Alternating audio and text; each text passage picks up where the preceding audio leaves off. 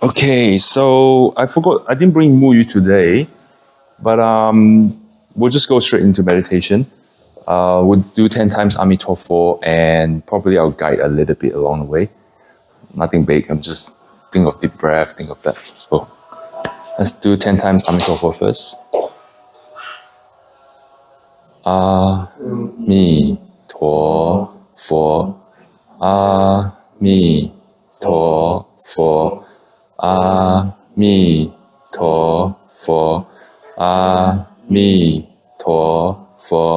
Amitabha,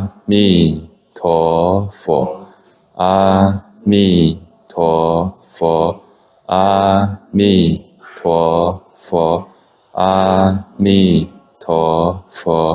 Amitabha,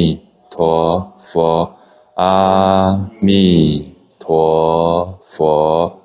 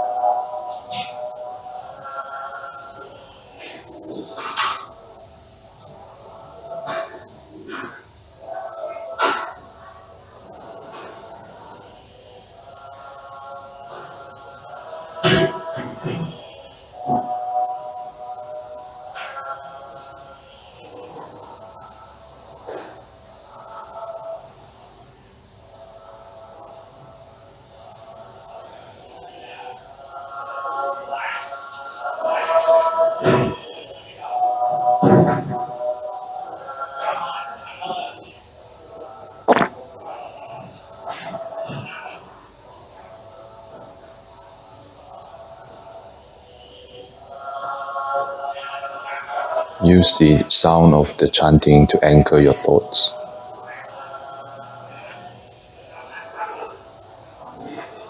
Do not focus on the conversation itself, rather the sound. The silence between the sound.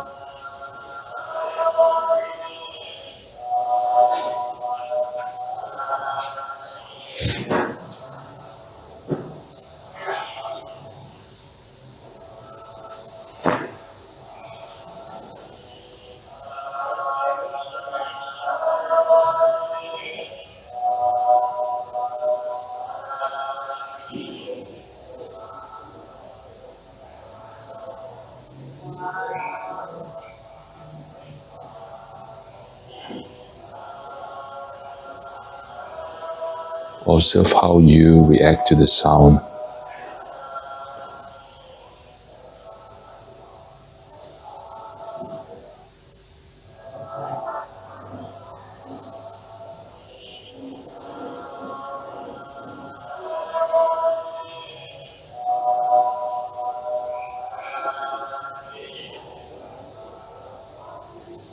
Relax your legs. Relax your shoulders. If it cramps up, loosen it. Let go. Follow Amitabha.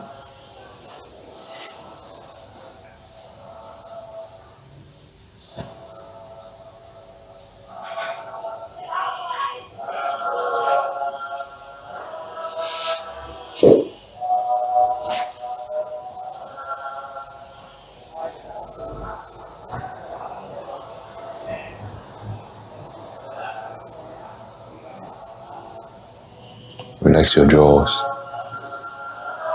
Let it fall naturally.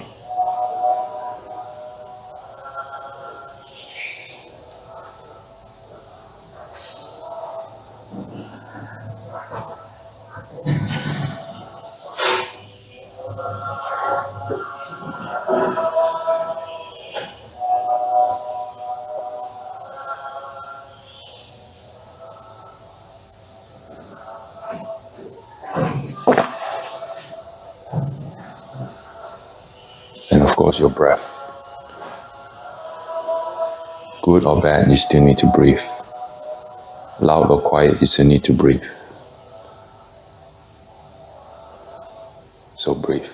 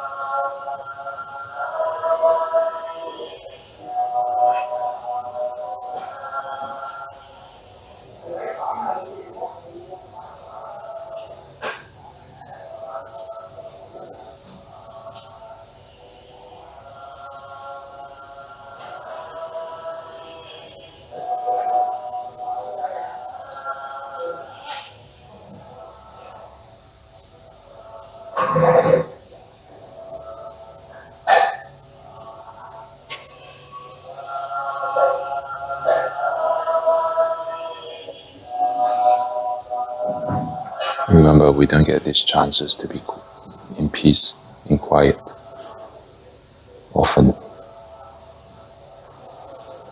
Remember what Buddha did, searching a path out of his existence. Remember how he sat under the trees. His determination, his drive to break free from 6 realms.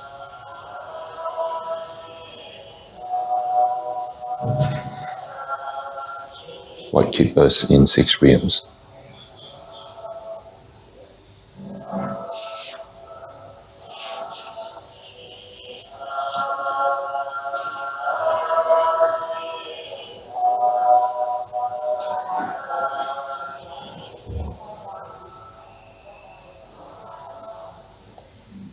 At this very moment, let it be.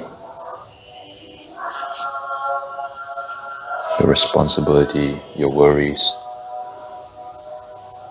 your desires, your wants, let it be.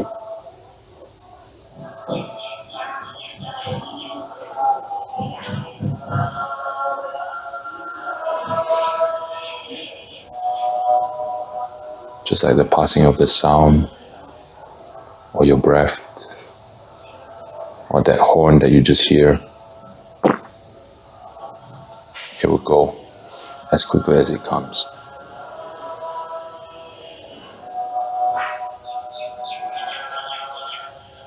All that's left is your breath and that chanting sound.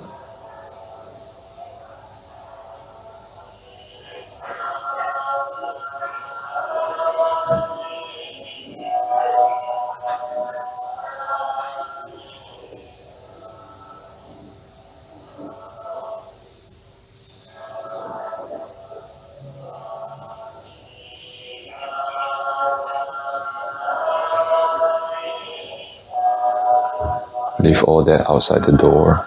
You will have to pick it up again later. But for now, leave it out there.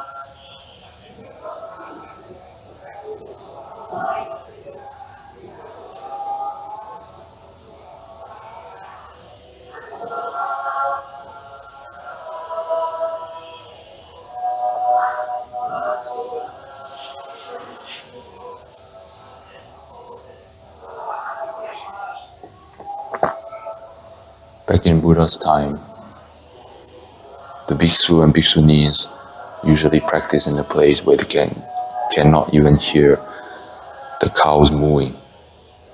It has to be a really removed places. Chinese is called Anan Lo. It's a Sanskrit word of a place where you cannot hear anyone yelling. Now imagine the opposite, which is what we are in now. You can hear the sounds, the horns, the cars. Imagine the difficulties we have to deal with. Yet we're here. Yet we are here.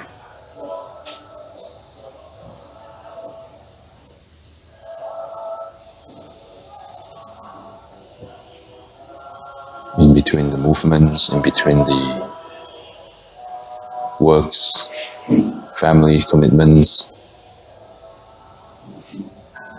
friends, ourselves, we persist. We still want to chant Amitabha. That's not easy.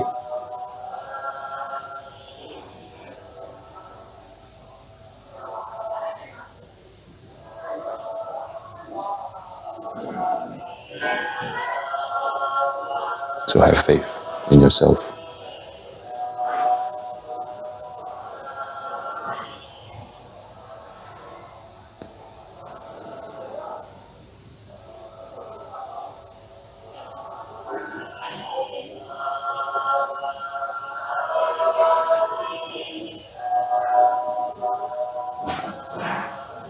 Now we use compassion. Think of what are they talking about, arguing about. To feed us, to provide for the temple. They worry so we don't have to worry. They toy so we don't have to toy. Have a peace of mind over here. So be grateful, be thankful to them. With that, no matter how many noises made, you will be more grateful rather than the opposite.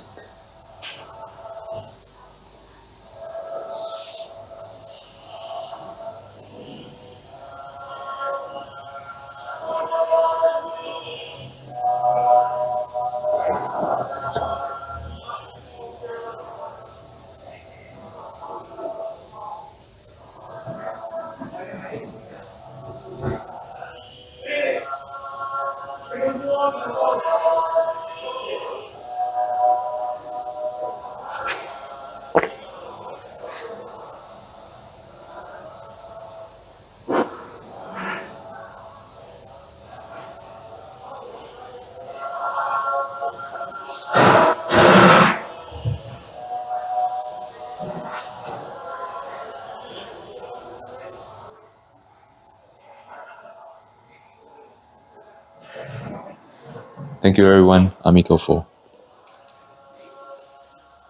Okay, how was it? Peaceful. Peaceful amidst the wind. Yeah. We have 94, where it's more removed from everything else. But think of our life. How often do we have a chance to get that removed? And how often do we have to go in this? Things happening behind the scenes. You have to deal with your task at hand. You know, at one hand, your family, your friends, maybe your lovers. The other hand, your commitments, your work, your responsibilities, your duties. You know, those are what facing us, I think, mostly. Have a peace of your mind is very important, but have a peace of your mind in the middle of all this chaos is even more important. And that's exactly what we're trying to aim for in the teachings. That's why Master Ching Kung is setting his headquarters in Hong Kong, not in a beautiful, peaceful place in Toowoomba. Highfield, I went there, I cleaned the hedges. It's quiet. You can't hear a cow moo. Literally Anan Lo, a standard for a practitioner to be going there. But he chose to be in Hong Kong. You know why? Hong Kong has a lot of people. And with that, it connects to the rest of the world. And he could have just chose Highfield and continue his teaching there. But no, he chose Hong Kong. There's too many people, many problems, many help needed. And hence, that's why he's there. Yeah. And look at Taiwan as well. Tainan, they built that in the city center where everyone can reach it easily. So yeah, that's the heart of, I would say, our Mahayana path. Of course, find yourself a piece of time, land, or places and time where you can be alone, but which we will learn later from Venerable Mahaksyapa. He go 头陀地, he's an ascetic. He's number one, foremost in asceticism. That means he remove himself from the crowd, get himself, away from the noises, and lead a very disciplinarian life.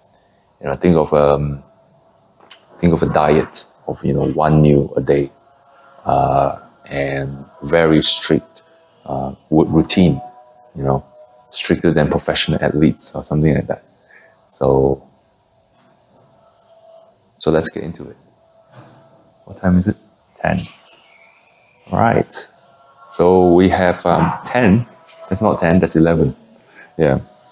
We'll begin with the Venerable. Let's start by chanting the name of the founder, right? Shakyamuni Buddha. Hi. Just in time. Please take a seat.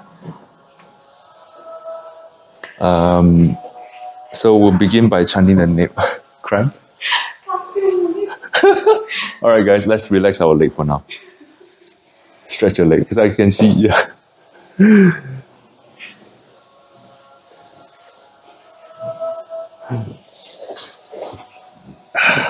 Yeah, I'm still not flexible enough.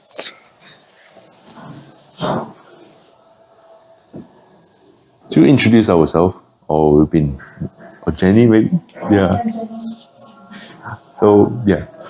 I'm 18. I just finished HSC, so I'm studying in university. Congratulations. Sorry, what uni again? I'm aiming for psychology at UNSW. UNSW. Do you know we have a practicing psychologist here? Oh, really? Yep. Perfect timing. Yeah. So let's introduce ourselves as well. I'm Jennifer. I am 26.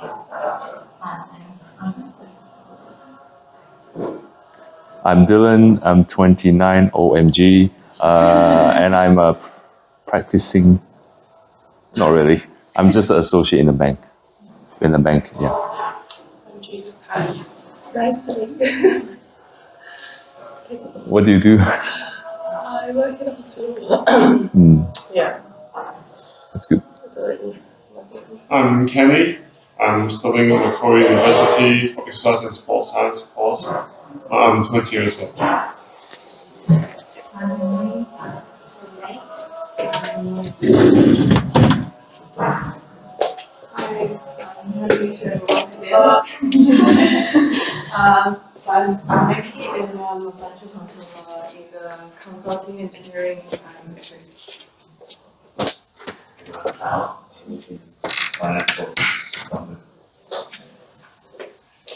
All right, guys. Thank you. Yep. Venerable. Actually, why not? Let me bring something up. Sorry, guys. I'm a move around kind of people. Sitting still is a very challenging task for me. Yet we're here. I have notes because there's a lot of things to offer on story of Mahaksyapa. We might not even have time for Venerable Subhuti, because Venerable Mahaksyapa, number one, what do we know about Venerable Mahaksyapa? In Chinese, 大家是 Yeah. It's not the flower servant.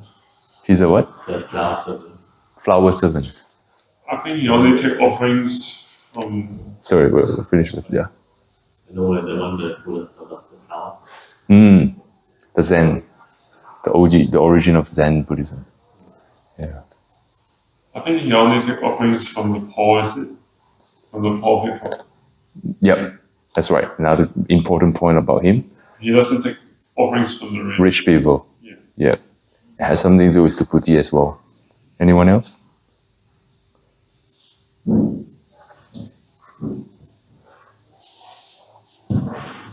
You look like you're going to have to say something. Well, I just hear one's name all the time. Yep. Yeah, It's a big name. It's actually a huge name. Venerable, before that I forgot again. Let's chant the name of the founder. Sorry. Namo Shakyamuni Buddha. Namo Shakyamuni Buddha. Namo Shakyamuni Buddha. Namo Shakyamuni Buddha. Amitabha.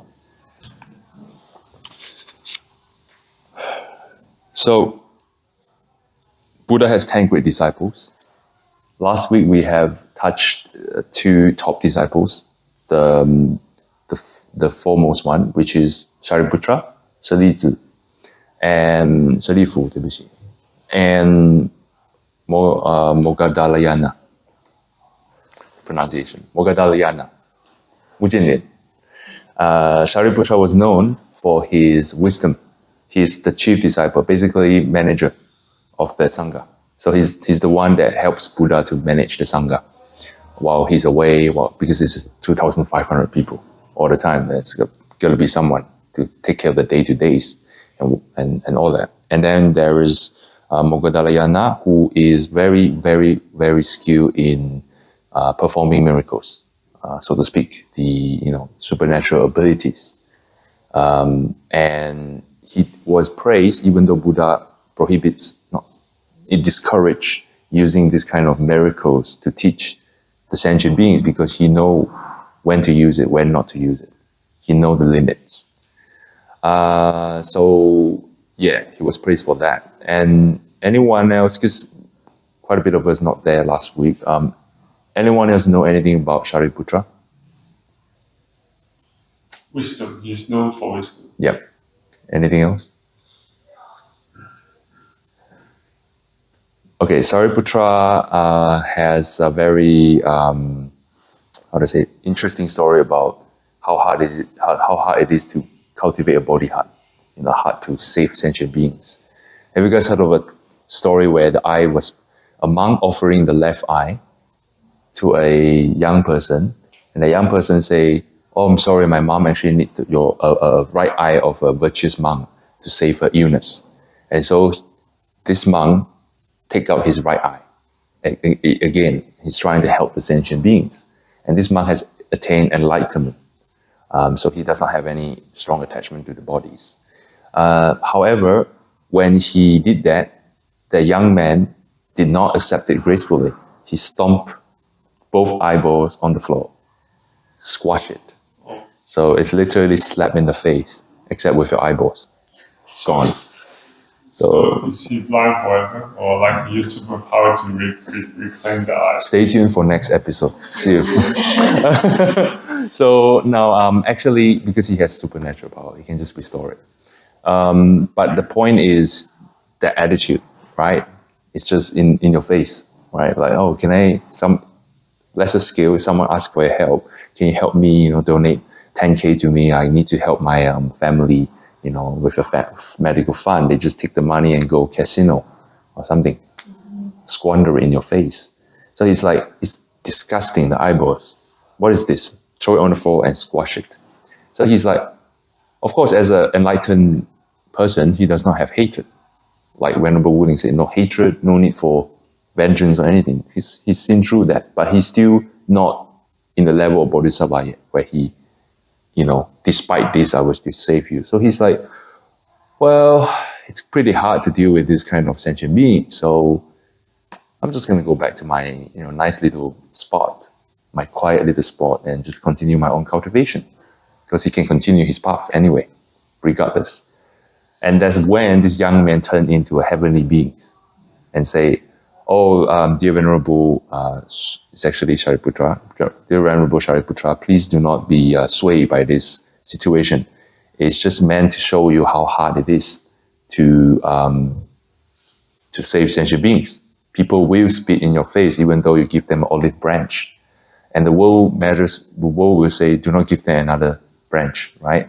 But as a practitioner of a path of enlightenment, we need to understand why a person behave like this, instead of just react and and let it be, because you're not going to solve the problem fundamentally.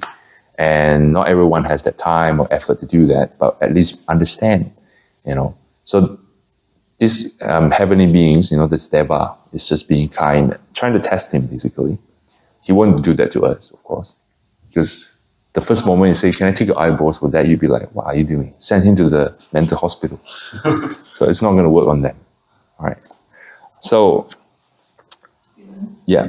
That reminds me of our daily life. If there is someone that we encounter and then we feel like that person, why we are treated like that by that man or whatever, actually that person could eventually turn into a heavenly being that or in a dream, right? So in a way, it's like we should appreciate that the lessons the other person given to us and just learn something from it. So this is for our own development, I think it's a good lesson. The only time where that is right. The only time when we no longer get sway is when we become Buddha. Like other times, even your bodhisattva or anything, you still have this test, because we need to improve ourselves. And the only way you can improve yourself, of course, without getting crushed, is get that level where you can manage it, but not really. You feel like, what is this? So for Venerable Shariputra, is digging both of his eyeballs out that he can restore, of course, and see the attitude, face this kind of bad attitude, and how can he still maintain that compassionate mindset? Like, this guy must have a lot of issues, or I already made my vow to help them, regardless of their attitude. All right, maybe the right way to help me differs. There are many methods you can employ to your with the wisdom to help that person. It can be good cop, bad cop, so to speak. But the intention is that not becoming hatred or vengeance. That's very important. Turning it into hatred and vengeance is precisely the falling point of many great cultivators in histories. Right? Like one of the sons of the king, in Chinese, I think is 阿舍世王, something like that. That's the one who mother is and father was being, sorry, I'm not good at the name, but the mom and dad is the king and the queen. They were locked by their son, who in the past life, they are all practitioners. So the son was a practitioner in past life, but I think he was killed by his father. Yeah, right? Being killed by his father in past life. Yes, he wanted to say he wanted to die in 2 more years' time, or 3 more years' time. Yeah. But he said, I need to, the king can't wait for that long, so he killed him. Something like that. So the story goes like that, where he was practicing past life and he got killed by his then, past life of his father. And so he vowed to vengeance instead of Buddha, who vowed to save him first time when he gained enlightenment. So that little differences is a very minute difference, guys. He has practiced a lot. But that little differences make him into a rebellious son and trap his father. Eventually, he ended up actually killing his father. Yep. Ended up regicide and patricide, same thing. Committing these 2 crimes that will go to Avicii hell. But because Buddha is there, he managed to change it and become a Dharma protector. Of course, his father is going to a better place as well. And Buddha has the ability. So my point is that one little difference on a very great cultivators, right? Put in our world, he may be level of, great cultivators like Master Ching Kong and all that. But that little bit of hatred, will spark into flames that engulf him. And next life, he only think about vengeance. And the best way to venge on someone who did wrong to you is become his son. You can see in many lives, all right?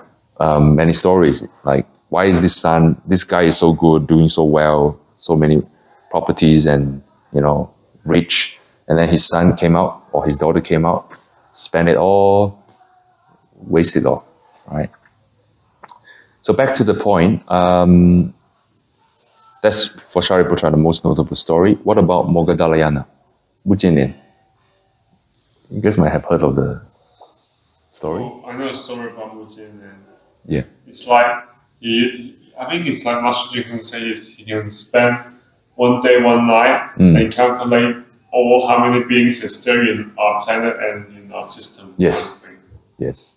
He's the scientist, he's the curious scientist in the Sangha, basically. How far can Buddha's voice travel? He did that. He's like, let's go all the way to eons and eons of Buddha's land, right? Pure land, all that. He went past there to a place where there is a Buddha called Sijian Zizai Wang Lu Lai. I don't know the English. It says the free and boundless Buddha. Basically, his merit is free and boundless. And he was in this Buddha's land where he's like trying to detect how far Shakyamuni Buddha's voice traveled.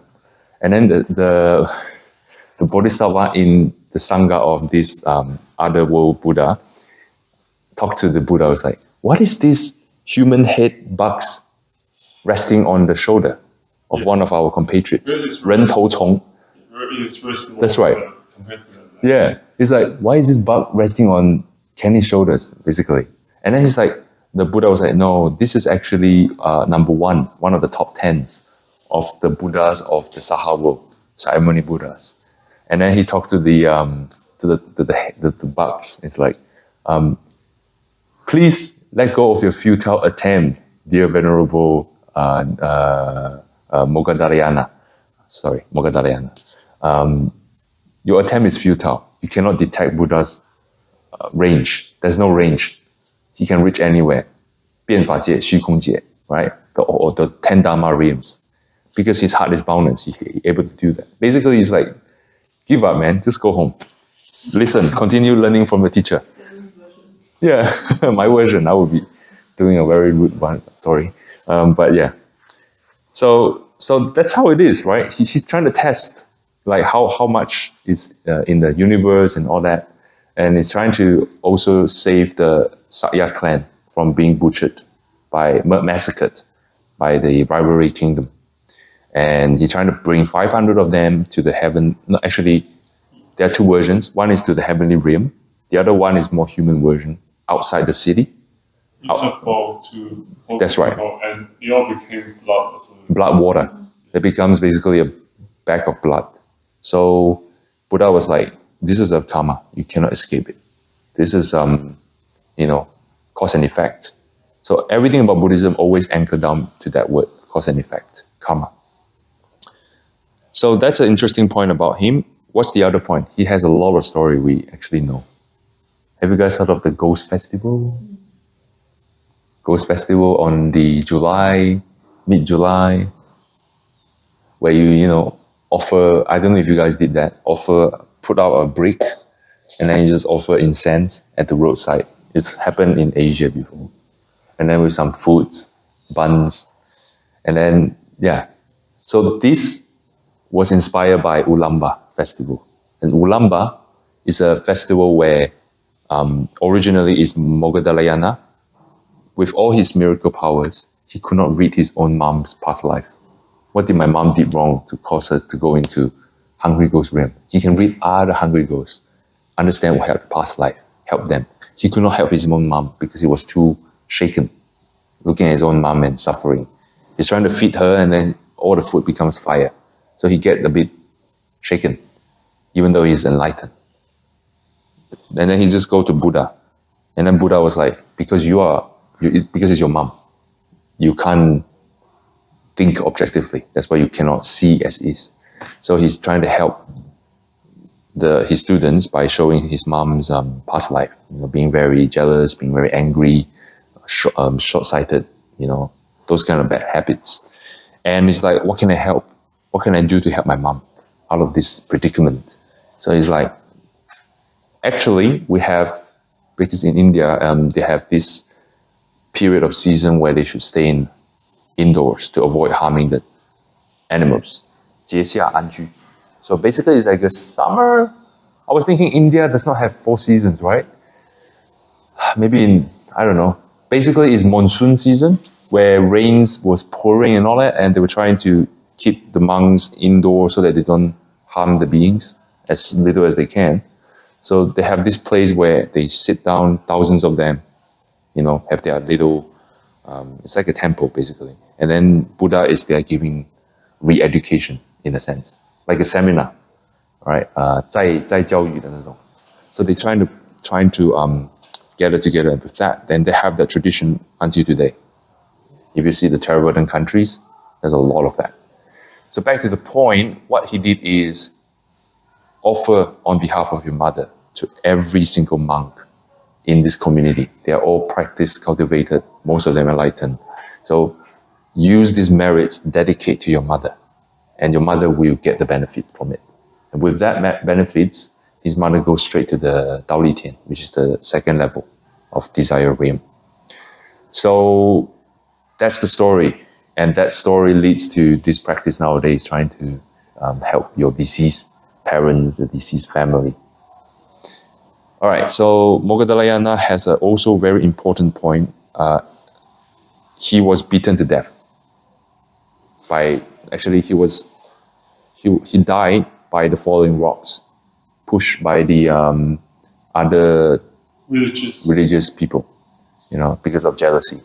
Why? Because he can use miracles to take, how to say, to show the point, you know, of cause and effect. All he used the miracle for, it's not for money, is to show cause and effect.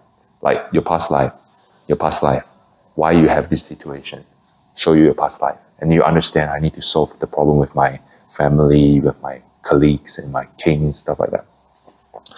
So everyone was jealous of him because they cannot touch Buddha. They understand that Buddha has all the merits. Even his own cousins cannot kill him, Devadatta, let alone these people. So he's trying to do that to his student, his beloved student. So he did that to Moggallana. Do you guys think Moggallana, with all his power to travel the universe and everywhere, not just the country, could escape these falling rocks? Could he escape it? He could, right? Yeah. Why wouldn't he? Why wouldn't he escape his own fate that he could avoid?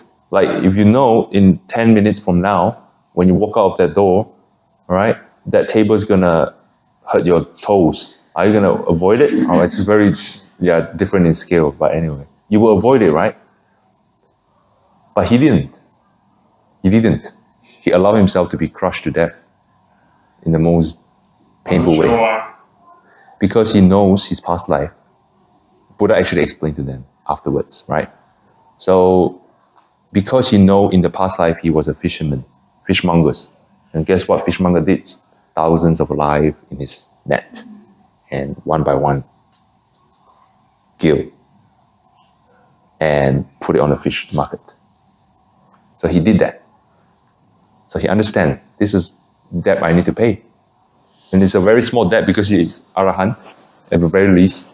And Arahant does not rely on, doesn't need the body. He can go back into the spiritual level, intact, not losing his memory. So he can do that as a very small price to pay for a very serious, not serious, for quite serious crime, serious killing, karma. So he did that. And of course the king was angry that his beloved teacher's student died. So he pushed all these heretics into the pit of fire. So they all get their own karma as well. Having said that, I hope this story from Moggallana tells us that no matter how powerful you are, you know, you can fly all the way to, you know, the Alpha Centauri, another Milky Way, another civilization. It does not matter. Karma is karma. You know, you can bring your whole family all the way there. If you have a karma, even sitting here, nothing happened, it will fall onto you, right?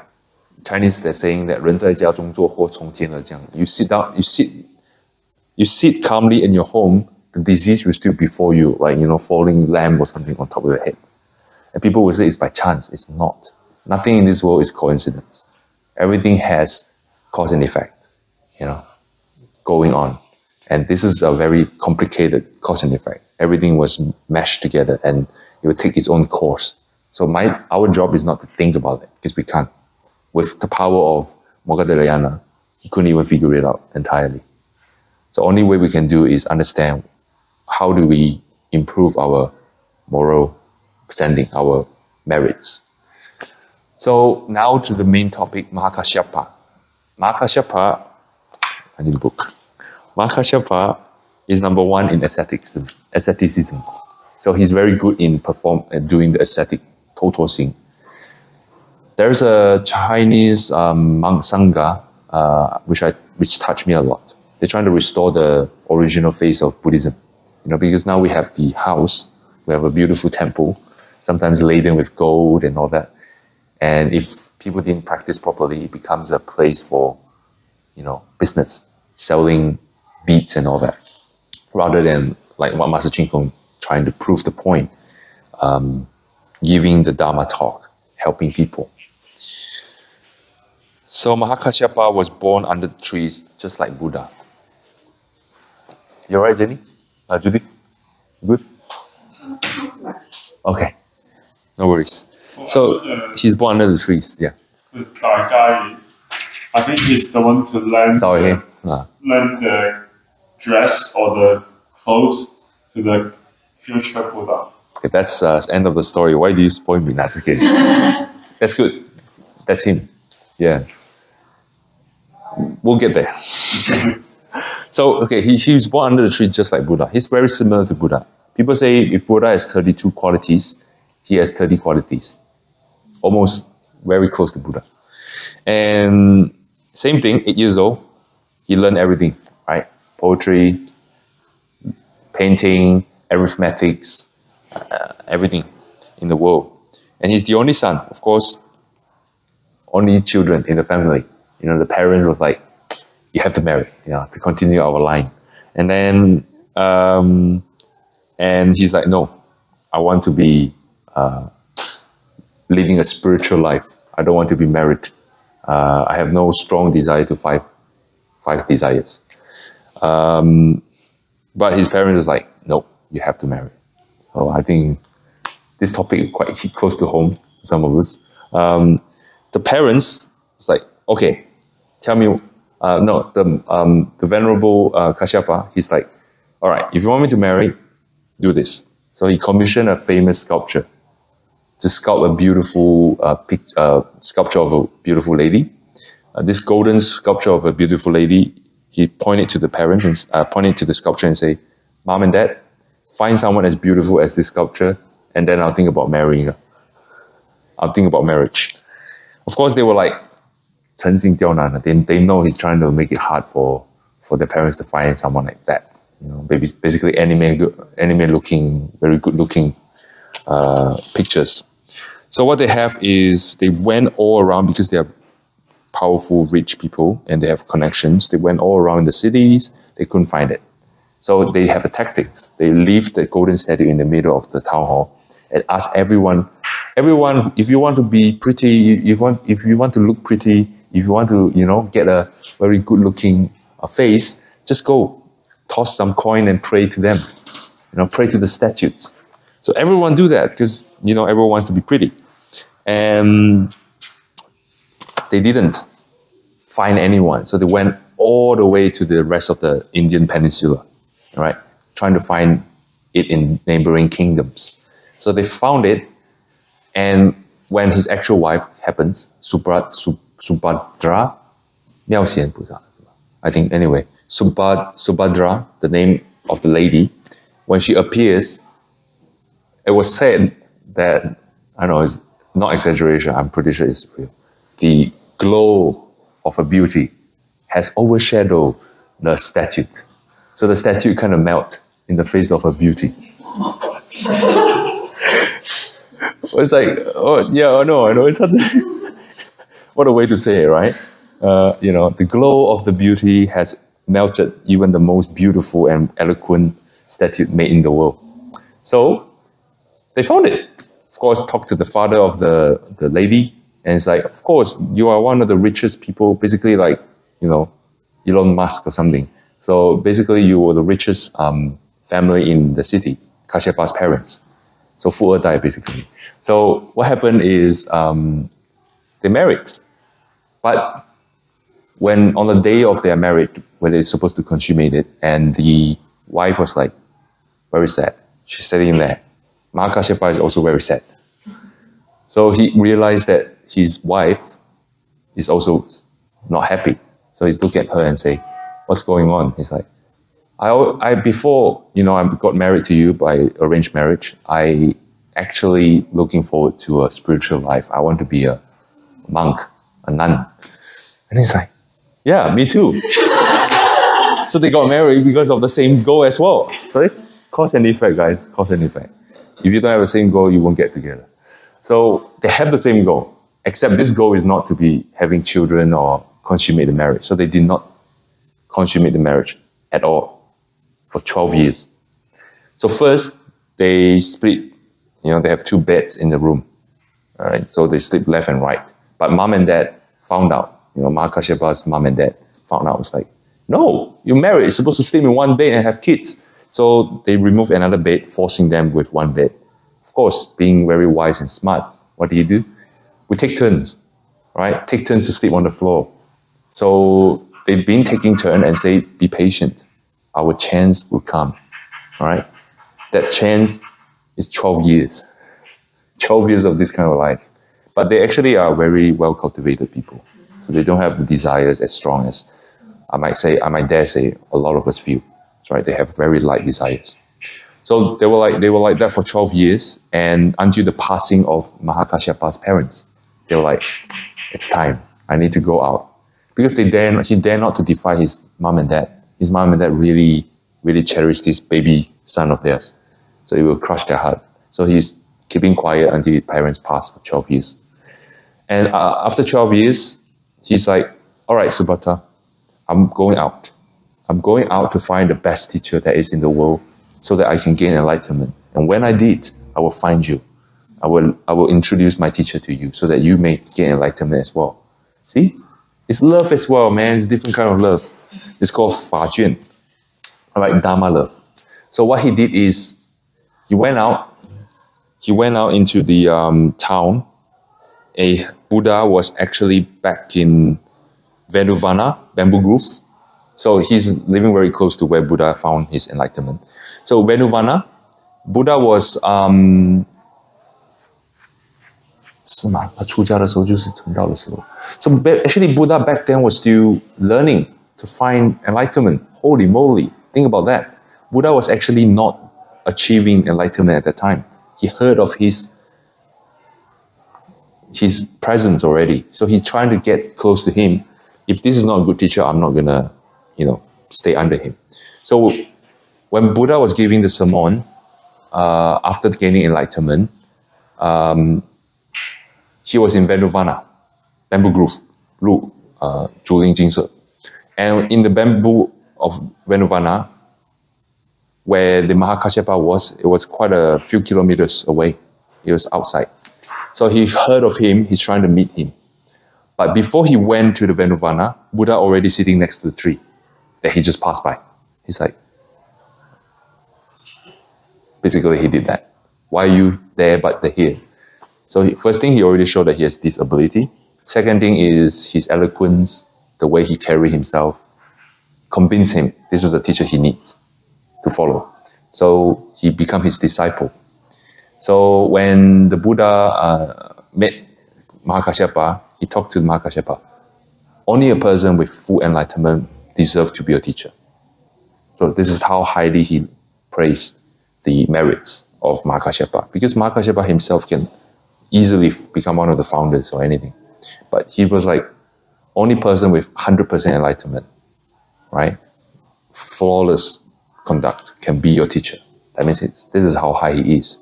So, and then Mahaksyapa become his students. And 7 days after he became his students, he gained enlightenment. 7 days. How many lifetimes have you been born and trying to get there, right? 7 days. Oh, God. But look at his past life, though. Then you understand, oh, okay, actually he's been through a lot. He went through a lot of places. Yeah. So, what else?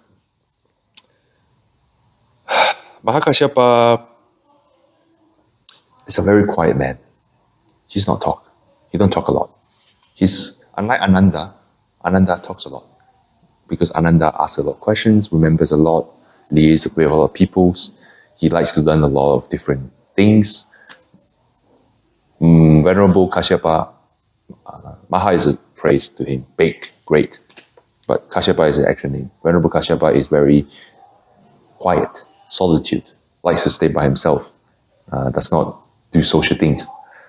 But when he became enlightened 7 days after, it was said that the moment he ordained as a monk is the day that Buddha gained enlightenment. Yet another coincidence. Not really. The day he was born under the tree is the same tree as the Buddha was born. So both of them born under the trees. The day Buddha gained enlightenment is the day he became a monk. And then 7 days after he became a monk, he gained enlightenment. So with that out of the way, his story continues. He has a lot of story about him. So Venerable Mahaksyapa has a very touching stuff. Even though he don't talk, he's very silent. He's not expressive. He went by a very poor lady, right? That's where your point of, he only asked alms from the poor people. He went by the poor elderly lady who can't even stand straight. She was a lot of ulcers on her body. And she begging for food from the households. And she only got, doesn't even have a bowl. She only have a piece of clay that's a little bit curved. And she only managed to receive the rice water, the water that you use to wash the rice, right? She only used that to carry a little bit of rice, not even rice, the husk of the rice and the water with it. So not even a proper meal. So with that, she went back to her places. Also, she can't even find a piece of clothing, a proper clothing. She only used the 3 leaves weaved together to cover herself. Literally like a primordial person, which is very sad. And she sat down there and, trying to get through this painful existence. So Venerable Kashyapa passed by and looked at her and it's like, it must be past life. She's not giving. She must be not giving to lead her to this condition. We need to help her, right? Remember, his mindset is not, your past life. Okay, yeah, bye. He's like, let's try to help her. And he, as an enlightened monk, the help is multiplied if she willing to offer what she has. So he went by to her and say, elderly lady, could you please offer me your rice water in your hand, in the clay? And the lady's like, oh, dear venerated monk, you are so respected and so, revered. How can I give you this dirty water, drinks? And then, Kashyapa was like, no. He's like, it's okay. If you offer to me, your condition will improve. He's just asking her, just give it to me into the alms bowls. So he received everything from that clay water into his alms bowls. In front of her, he drank every single drop of the water without a flinch of disgust or anything. He just drink it and eat every single pieces. And the lady was delighted, very joyful. Not long after, she passed away, escaping this painful existence, and she went into the heavenly realm. I think Dao Li Tian. Right, Dao Li Tian? I think... Just talk about Dao Li Tian one day. I think for us, it's like if we have food, kind of like doesn't look that good food, like if that kind of food we might feel disgust, I'm not sure. Yeah. Why he can manage to stomach this kind of, leftover rice. And then apparently his ulcer also oozes stuff that drops into the rice bowl as well. Because she's already in that miserable existence, right? She doesn't have time to keep herself clean and all that. And all the disease coming out, dropping into the water. I think that one is the story of Buddha. Buddha himself accept this kind of alms. Venerable Mahaksyapa just accept the leftover food. Just one another venerable only goes for the rich or something. Next time, I forgot. So anyway, Venerable Mahaksyapa take that and help the lady to go to heaven. So, a monk can do so much things. That's why monk is precious in a community, because if they truly cultivate accordingly, even though they're not enlightened, right, their merits warrants that kind of respect. And if you help them to propagate it, of course you will grow your own merits. And this is how it should be. This is how it works. And this is what Buddha is trying to seek. The merits of all beings, the greater benefits of all beings. This is how we actually benefit the sentient beings. If we say past life, next life, what about this life? I mean, if your meritorial strength is powerful enough, you'll be able to do it and get the reward in this life. But if you only seek rewards and not trying to cultivate more by giving out, then you're only restricted to what you have. That's up to you, right? They only give you conditions. The cause and the effect is your own business. There's a story of one of Master Chingun teach. When he started his career, he's quite poor at the beginning. He didn't have much savings. Yeah. And his teacher asked him to give. And he said, I don't have anything to give. I earn this much money and I spend it. I don't have any saving. And the teacher said, do you have $1? And he said, $1 should be fine. I should have it. And then he started donating from the $1 and just a small amount, whatever he has. So it's similar to the story you give. Whatever they have, just give. Just give it. Yeah. Just like the old lady, right? Yeah. Keep giving. Yeah, her only food, she give it away. Yeah. No matter how much or the quality of the giving, that's all they have, and they just give. It's the heart. It's from the heart. It's not material itself. That's right.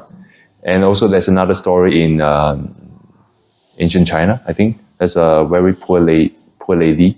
She went to the temple where the abbot was there, and then she only has $2 on her body, on herself, on her wallet. But she gave that $2 away, because without that $2 is the only thing she has in her whole world. She gave that $2 away. The abbot himself, this big temple, came out and presided over the ceremony of dedicating merit to her. So later, because of this merit, in the same life, she became the concubine in the imperial court. Back then, become a concubine is a huge thing for a woman. It's very hard for a woman to advance anything else if you want to get to that level, unless you're born to a wealthy family. So she became that. She has thousands of golds, and she carried that to Huan Yuan, in a sense, to say thank you to the temple. So he donated thousands of golds to the temple. But that time, the abbot does not come out. The abbot called his students to come out, and the student presides over his ceremony of thanking. It's like, when I was poor, the abbot himself came out for $2. Now I'm rich, I have thousands of dollars, I'm donating thousands of it. But you call your student to come out. What do you mean? Right? What is this? It's like, back then, your heart is 100%. Your heart is really, really, yearning and very earnest in your giving. Now, because you have power, your position, you have status, more or less you feel a little bit, I'm better, a bit arrogance. That is to be expected, and hence your heart is about 50%. So I'm just going to give you half of me, which is my students. A student with half of my merits to you. It's just an education method, of course. I mean, Albert's happy to do that, but she's like, oh, okay, that's fine. It's not about the dollars, all right? It's all about the heart. So, thank you. And then 3 years after, he talked to his wife. It's like, okay, his previous, not wife, his fellow practitioners. So he talked to his Subrata and say, I found a teacher, I gained enlightenment. And then, why 3 years? Because that was a time when Buddha's Buddha's foster mother, his own mother passed away straight away after giving birth, going to the heaven. And the sister of her mother, which is his aunt, take care of her and also marry into the family. So his foster mother, which is his aunt, begging Buddha to accept a woman into the Sangha. Back then it was not easy, right? And of course, after a few deliberation, woman finally entered the Sangha, form a nun. So you have monk and nun, bhiksu, bhikshuni. So bhikshuni just formed at the time. So Venerable Mahaksyapa found the right opportunity to invite his previous wife to, sounds wrong, his wife, fine, his wife into the Sangha and say, this is the perfect opportunity, come and learn from the Buddha. So I think she'd gain enlightenment, but of course not 7 days, but not long after. And she was well known for her ability to read past life. And I actually just read from Wikipedia a lot of story about Subhatra. A lot of in her past life, immediate past life, all the way back to the previous Buddha, Jasapho, Kashyapa Buddha, not Mahaksyapa, Kashyapa Buddha. He has been with the Kashyapa, the main character of the story, for many past life. Like they've been husband and wife, they've been daughter, they've been siblings, all this relationship, they've been everywhere. And Buddha was there as well. Ananda was there as well. Read up in Wikipedia, they say. So Subhatra was like part of the family in the past life with Buddha, Shakyamuni, with Ananda. So you can understand everyone here has relationship in past life. That's why we gather here. Like cultivations, families, in your own circle as well. So those things continues, all right? And even in Buddhism, when you get enlightenment, we call it the perfect ending, right?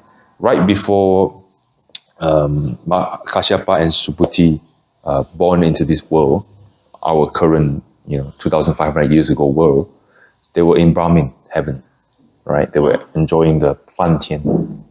They were actually their past life was in heaven. And then when time is right, they came down to this earth and go through their last journey together. And so Mahaksyapa went to the last line, and then his wife or companion came after, 3 years after. So just to inspire us, right? We have different timeline, but the fact that you have people in your life, just cherish that relationship, and if you can, bring it to a perfect conclusion. As soon as possible, as close as possible. Because what is perfect conclusion? Perfect conclusion is the one that you no longer have to suffer separation, suffer pain, suffer death afterwards.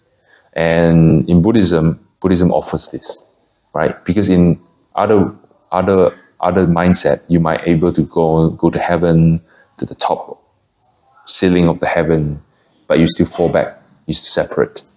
But in Pure Land, in Nirvana, no matter what method you get to Nirvana, you won't be separate anymore. Because in a sense, you are back to your Buddha nature.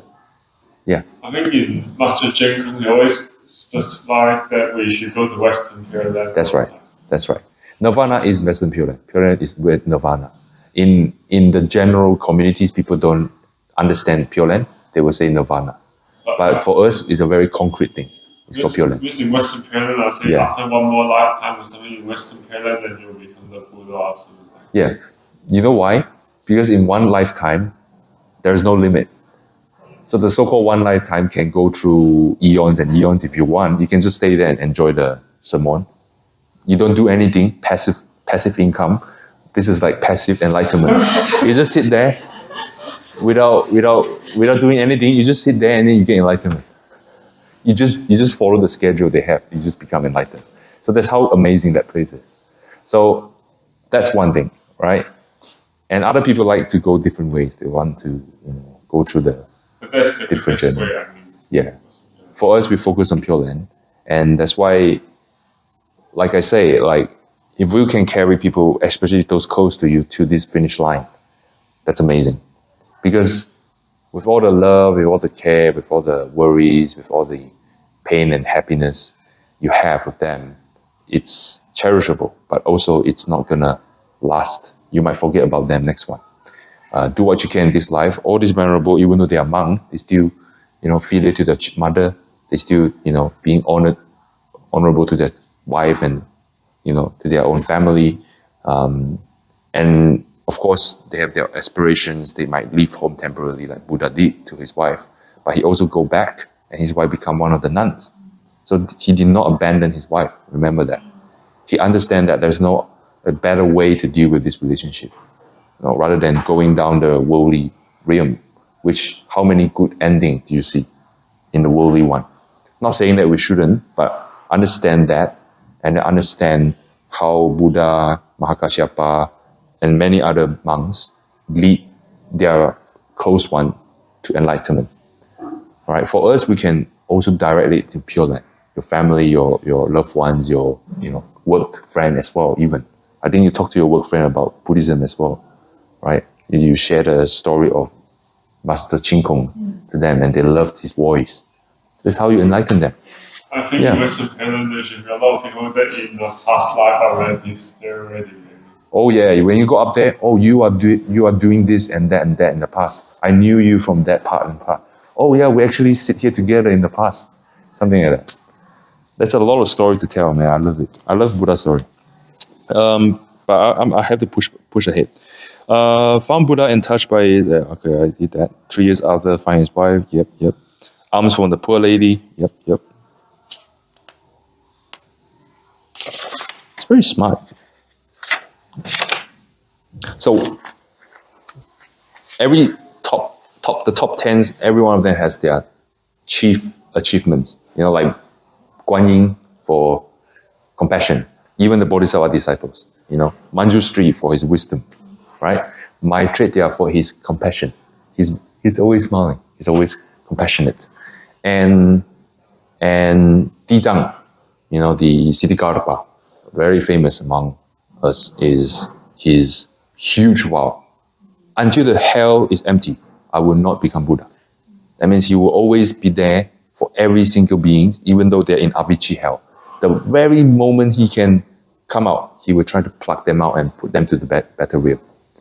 It has to be up to them. This is a huge job. Look at the eyeballs he has to sacrifice. The Venerable Sariputra had to sacrifice. It's more than just 2 eyeballs for Venerable, for Siddhikarpa. A lot. He has to sacrifice a lot. And since I'm at the topic of Siddhikarpa, he's the caretaker of Buddhism from right now, until the Maitreya Buddha coming. Dijang Buddha, Siddhikarpa, yeah. It's like Buddha actually literally just say, Siddhikarpa, when I passed, my hope of these sentient beings depended on you. Please help them, even they have a little speckle of merits. So everyone cried when they read the Siddhikarpa Sutra, because it literally says Buddha before his passing, just back, literally just like say, Siddhikarpa, please help these sentient beings, even they have one speckle of merit to be redeemed. Redeem them. Please redeem them. So Siddhikarpa was like, I will. Because the virtue of Siddhikarpa is huge vow of emptying the sins of the world, which is almost impossible. And understanding that, he continues. And so until Maitreya Buddha comes and do the Longhua San Hui, the 3 times of Dharma wheel. I don't know how to say it properly. Basically 3 times when Maitreya Buddha comes. Dharma gathering. There's 3 Dharma gatherings, the 3 Dharma Fa Hui, there's 3 Dharma assembly. Every one of them will get enlightenment, including all of you. Of course, now we have Pure Land. We don't have to wait for 56 billion years.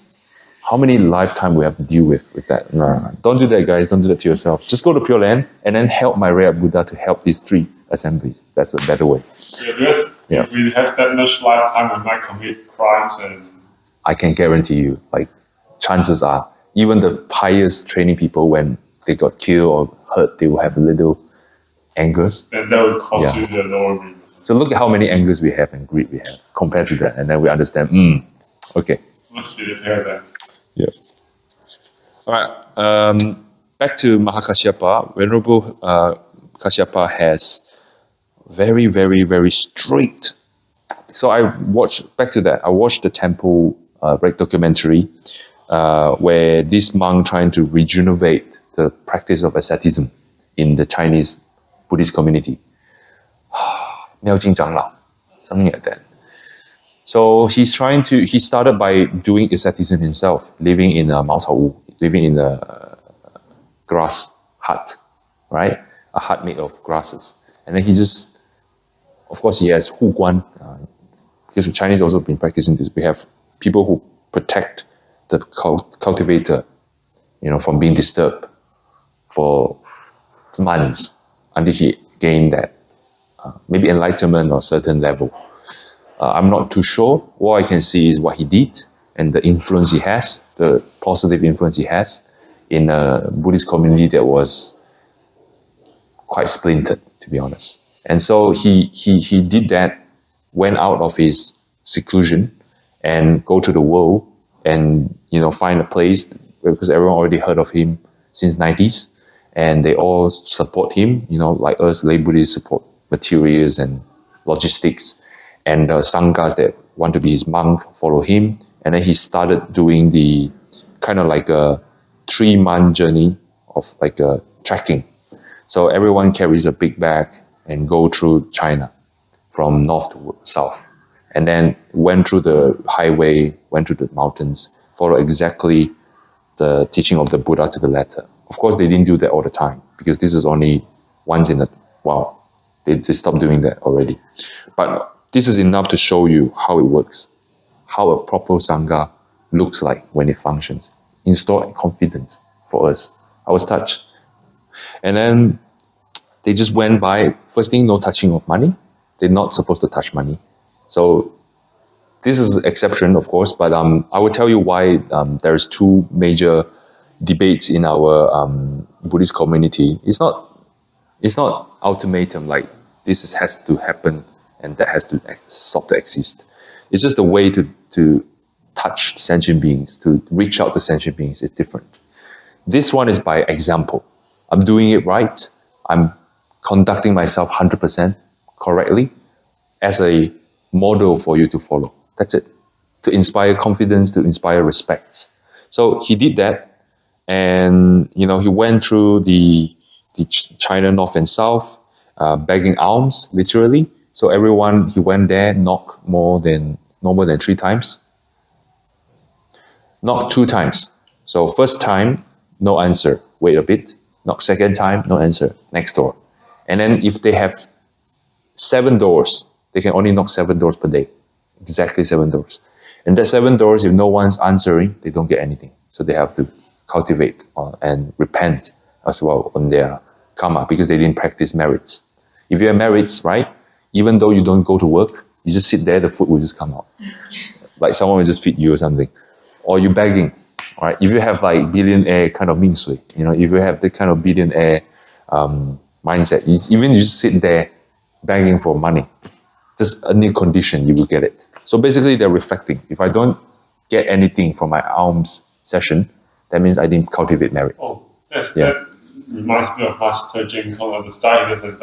The more he gives, the more he gets in the end. That's right. Starting from his lay Buddhist, lay person path, when he was working, he started giving $1, $2, and then this snowballed into millions of dollars to help the foundation of the Han Institute in Malaysia, in Taiwan, in China, in Taiwan, China, and England. Yeah. So this begging alms, right, is very strict. I'm just trying to tell you how strict it is. It's still being practiced, not long ago, not some 2,500 years ago thing.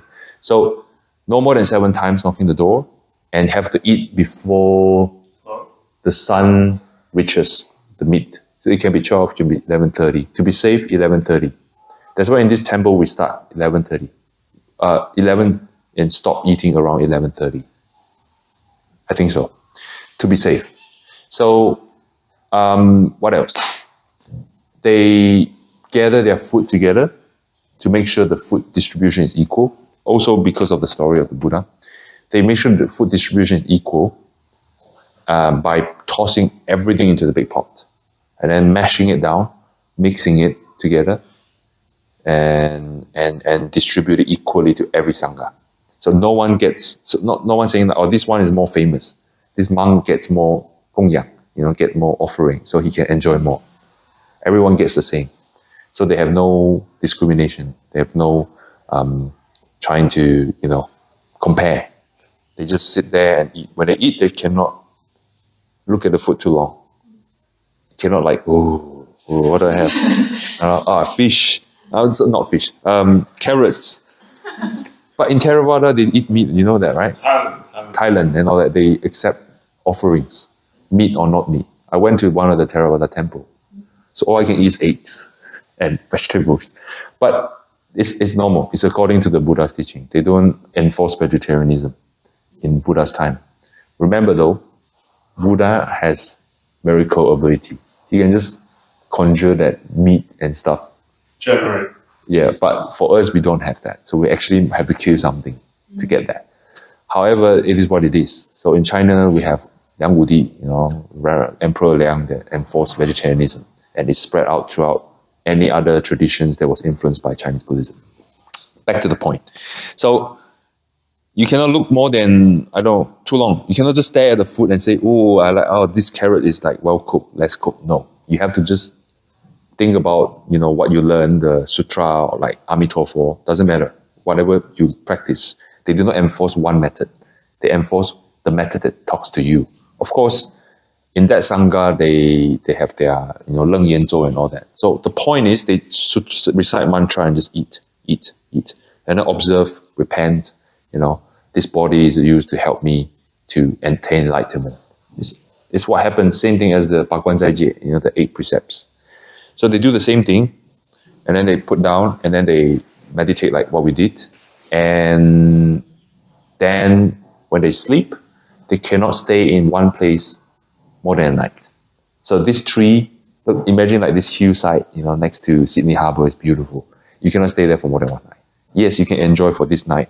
Tomorrow you have to move. Do you guys know why? Why he has to move? That's right. You don't want to get attached to this beautiful location. So also they sleep next to a cemetery as well at night. A group of them, they sit maybe next to the cemetery area to observe where we end up, where our body end up. So they've been practicing this, and number one person that promotes this a lot, more than Buddha, is Venerable Mahaksyapa. He's the founder of this practice in Buddhism. Yes, it was there in India long before Buddhism founded, but he's the one that made it systematic. And with the Buddha's precepts, decree of it, the precepts, what to do, what not to do, and the thousands of rules that a bhikshu must follow. Sanqian Wei, about 3,000 etiquette rules a proper bhikshu must follow, including how you sit, how you stand, how you walk, how you talk. Every single movement is to be restricted, not by others, by yourself. If you don't, of course you don't get enlightenment. So,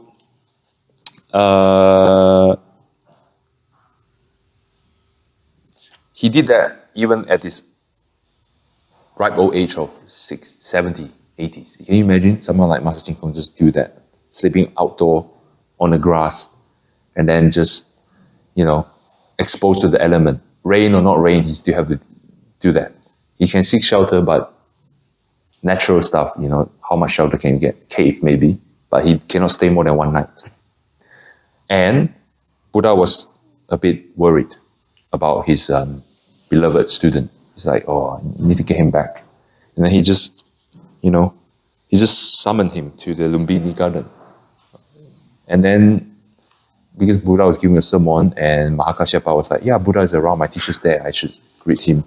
So he walked in, but because of that kind of lifestyle, you can imagine how long his beard was, how long his hair was, and how dirty his clothes is. His robe is not washing or anything. Lots of leaves and a lot of dirt. So when he walked in, he looks like a random wild man, like a primordial man, basically. So everyone were well shaven and clean. Look at this beardy wild man. He was like, what is this? Shoo him out, because they don't want to disturb the sermon. And then Buddha did something very, very straightforward. He's like, Mahaksyapa, please sit next to me. Right? Imagine, right? Like Master Chin Kung sitting there. You come sit next to me. So Venerable Mahaksyapa is like, no, it's fine. I'll just sit. 手作弟子嘛. I'll just sit at the place I used to sit. But yeah.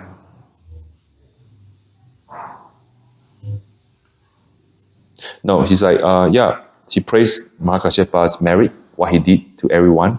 And then he talked to Mahaksyapa, like, now that you in your ripe old age, you should probably take a break from this. We have vihara for you.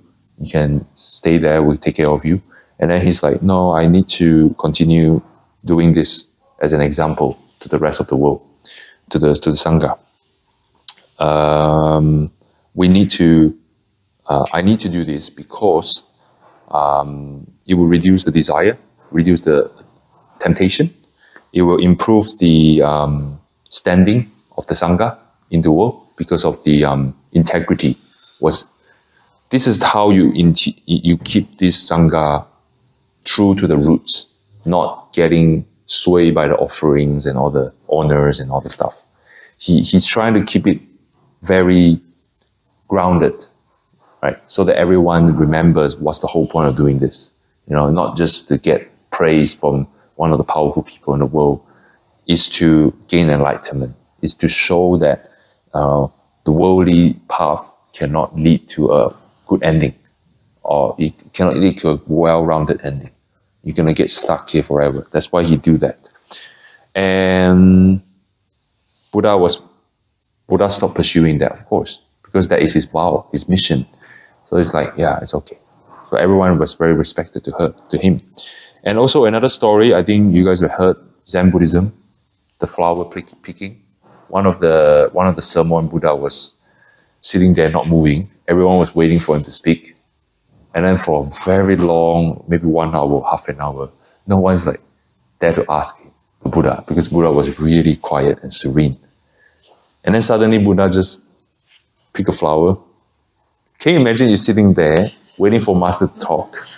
And then the Master was like really serene, not moving for half an hour, 1 hour, for a long time. I don't know the time. And then you guys were like, we were like waiting. Suddenly the Master picked up a flower. Everyone was like, huh? And then only one person smiled. Like literally like a you get a gift kind of smile. That's Mahaksyapa. For a man like him who's quiet, who's very strict, to smile, it takes a lot. And he smiled. And then Buddha was like, 吾有正法眼常，付诸摩诃迦叶. I have Dharma eyes. My Dharma eyes has been passed down to Mahaksyapa. Mahaksyapa shall be. Mahaksyapa has seen what I see, has feel what I feel, has reached what I reached. Mahaksyapa word is my word. Indirectly his successor. So everyone was like, yeah. And then he's the number 2. Of course, Buddha is number 1 in Zen Buddhism. He started that. And then he passed down to Mahaksyapa. And then, of course, a lot of succession. And then Bodhidharma. Have you guys heard Bodhidharma? Zen Buddhism, number 1 in China. Dharma Zusi. You guys watch a lot of the movies, right, in Hong Kong. Xianggang Dharma Zusi, fly around and all that. And he knows Kung Fu. Guess what? Shaolin Kung Fu came from him. Yeah? Shaolin Kung Fu. You did, right? Yeah. Did they talk about Bodhidharma? Yeah. Oh wait, I remember. I told you that. Oh, see? Cause and effect, man. Condition. Yeah, that's good. Yeah. So you guys practice Shaolin Kung Fu, right? Yeah, there's like classes at 7 p.m. Awesome. Do you guys talk about Bodhidharma? Yeah, and they got dinner there for you as well, and after that you can practice Kung Fu there as well. That's right. And he's doing that because he's trying to make sure the monk has ability to defend themselves. Back then was crazy, wars and all that. I think it's war and animals. They're trying to make sure they can defend themselves. It's just the condition. See how Bodhisattva adjusts their method according to the needs of the people under his care. So back to the point, because we're already reaching the Manchi time. Manchi time, yeah. 5 years old. When the parinirvana of Lord Buddha, right? When Tathagata, the Buddha, sorry, I used Tathagata, Sijun. When the Buddha has entered parinirvana, right? You guys saw the picture, right? He lie on the trees, between the 2 big trees, and they put him into a container. coffin, so to speak, trying to cremate the Buddha. But the oil does not lead. No matter how many attempts they have, it does not lead. So what happened? Mahaksyapa heard his own teacher is dying. Of course, he's very sad, and he went straight from where he was. It takes 7 days. So when he reached to the Buddha's remains, Buddha's leg extended out of the coffin. And then you saw Buddha's legs picture before, right? There's a Dharma wheel underneath. There's the print of the Buddha back in Bodh Gaya. I think there's like a lot of pictures in his legs. And it's amazing. And only for Mahaksyapa, he reached out his leg. And then Mahaksyapa kneeled down and said, I will continue to tread on your path. Go with peace, teacher. So he retracted his leg without needing help from other oil lamp or anything. He just burned himself. That's a wrong way to say it. He just cremated himself with his samadhi fire. It happened in real life in China recently, early 1900s. There was actually in Hong Kong, Ba Bai Shan, and there was a great monk in Hong Kong. I think another person. He cremated himself with all the, not that protest cremation, it's literally like cremate without oil or anything. His time is up, and then he's like, stop breathing, and then the cremation happens. And everyone was there, the reporter and everything. That was back in early 1900s. He passed away first. Yeah. What's the name of? I forgot. He passed away first, and then people say, "Oh, just wait! Like we wanted to report this." Yeah. Back that days, the communications is slow, and then letters. Letters, and then he waited for 3 days. He's already passed away, but he's there, like waiting for 3 days until it's all reported. People taking photos, and then he just cremate himself. Like burned by itself. Yeah. So Buddha did the same thing. He cremated himself when his beloved student has come and said, I will pass down your legacy. I will pass down your teaching. So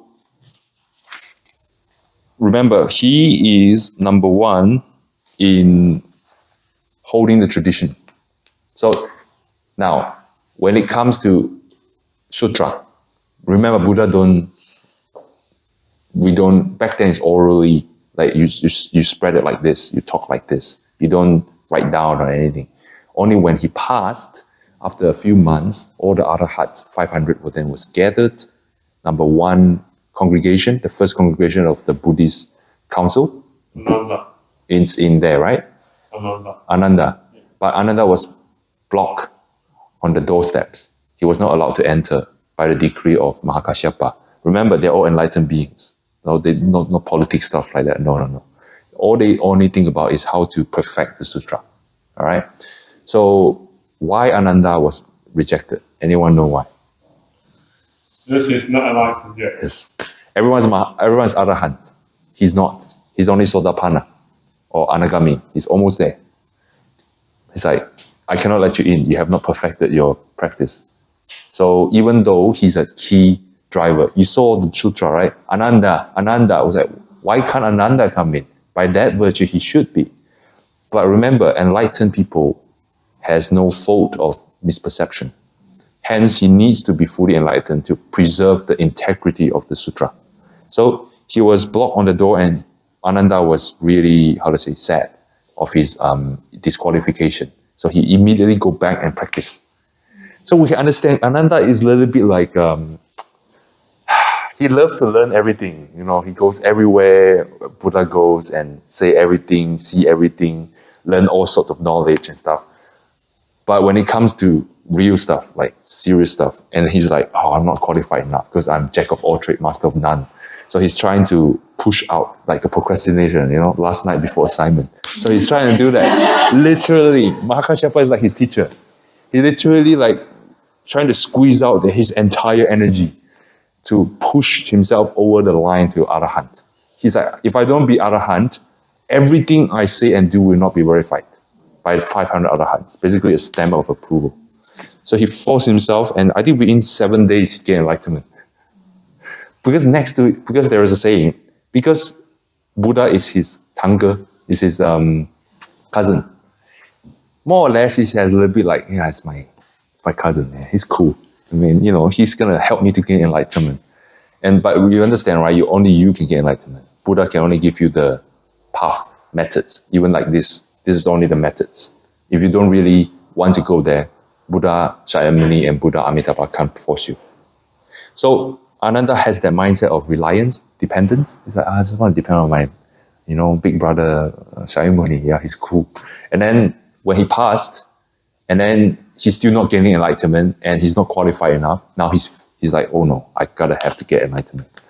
And that's what pushed him to the finish line. So everyone has different attitude, a different condition. So just need to find out the right condition and push yourself over to that finish line.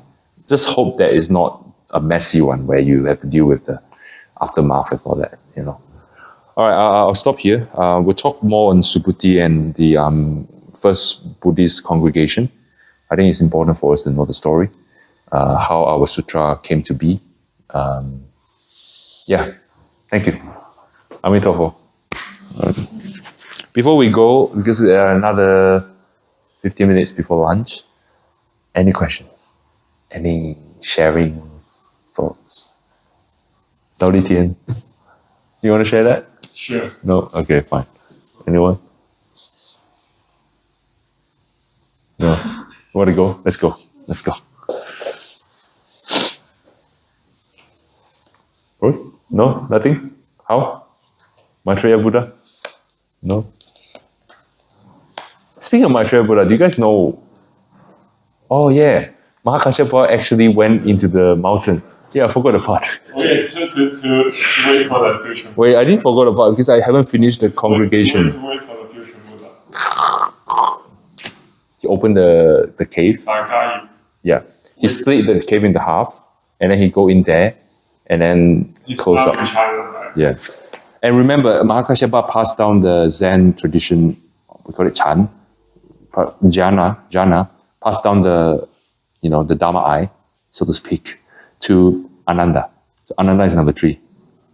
See?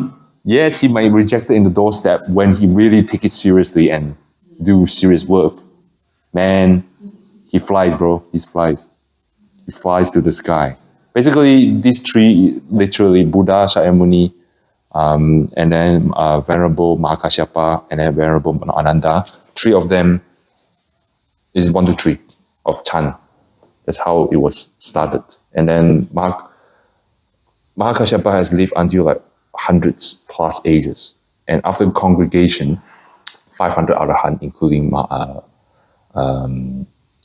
Ananda, has finished their first compilation of texts on the leaf, you know, Fan Beijing, in the Fan Beijing, Beiye Jing, in the whatever leaf that is, forgot. He went into a place called the Chicken Feet Mountain, Jizu San. Sounds very funny, but It's in China, right? that is a replication, not the OG. The original is in India. Oh, so did you find... Of course, he won't fly to China and then because China was not accepting Buddhism back then. It was still Han Zhou dynasty. Yeah. That Jitu-san is where the monk gets burned. Yeah. Is that from that mountain? Is it? Yeah, that's Jitu-san. Yeah. But China Jizu-san, not India Jizu-san. Yeah. So it's like trying to remind us that this legacy continues. It's like commemorating what Mahaksyapa did. So what he did actually in India is he went into this Chicken Feet Mountain, sorry, for lack of better term. Maybe the chicken has his feet there. Anyway, I'll find out why. That mountain is called Chicken Feet Mountain, and he and there was a king. He's trying to say hi to the king, you know, because I'm going to stay here for a long time, you know, long after your kingdom is gone, but still saying hi to you because you're the host. And the king was sleeping, was napping. So he's like, don't want to disturb him. So he went into that mountain, carved open the mountain in half, went into the middle of it, a cave or something, and then he sat there and it's like, all right, I'll return with the Buddha's rope, because Buddha passed the rope when he said, you have my Dharma eye. Now this is the first rope I'm passing to you. And he, Sanyi Ipo Ma, there's 3 ropes of Buddha. One of them passed down to Ananda. which is on until China, on until the 6th Patriarch, Huineng. And then that's it, stop, no longer passing. The other one he keeps here so that he can pass to Maitreya Buddha. It's like a symbolism of Dharma continuing. Closed the cave and almost went into eternal hibernation before Ananda and the king came up again with a very saddened heart and say, can I just say bye to you, teacher? In a sense, it's Ananda's teacher. And then they opened the cave and just to say goodbye. And then that's the last farewell in our this generation. So the next time you see him, it's either as an assistant of Maitreya Buddha, if you go to Pure Land, where he will go to the Maitreya Buddha and pass down the... there's a nice animation on that by Subhuti in YouTube. I love it. It touches me. And this little piece of... this is the scale, right? This is Shakyamuni Buddha's robe. This is the size of Maitreya Buddha back then. It will be one, how to say, small piece of cloth in his finger. And he dropped water to it. Yeah, and it becomes huge. And he wear it himself. I think he wear it. I don't know. That's too much detail anyway. But the point is, Buddhism is all about passing down, one by one. And Liu Zu Huineng, the Venerable Master Huineng in China, back in Tang Dynasty, was spreading from one all the way from Shakyamuni Buddha to him, and then he branched out and sprouted into the whole continent and the whole world, which is through Zen, Japan, same thing, in Korea, in Vietnam, and then Japan go to West and all that. So now it's like that. In Pure Land, same thing, one by one, but Pure Land is never passing down like this. Pure Land is the tradition of, as long as you're willing to go to Pure Land and you have the biggest contribution, everyone democratically voted the most contributed person as the patriarch. So no one is like what pi music. There's no like stream. It's just Amitabha and go to Pure Land. I'll stop here. Thank you. Amitabha.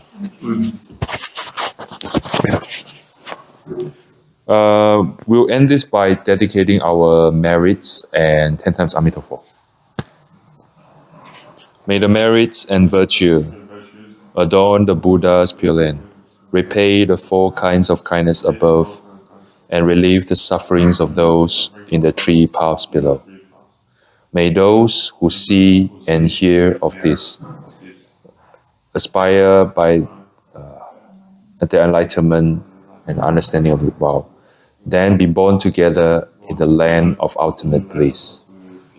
Amitabha,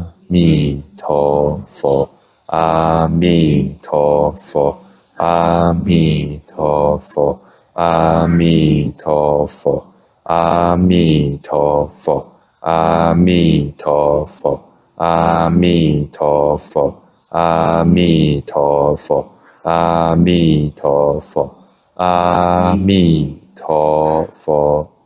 Thank you, everyone.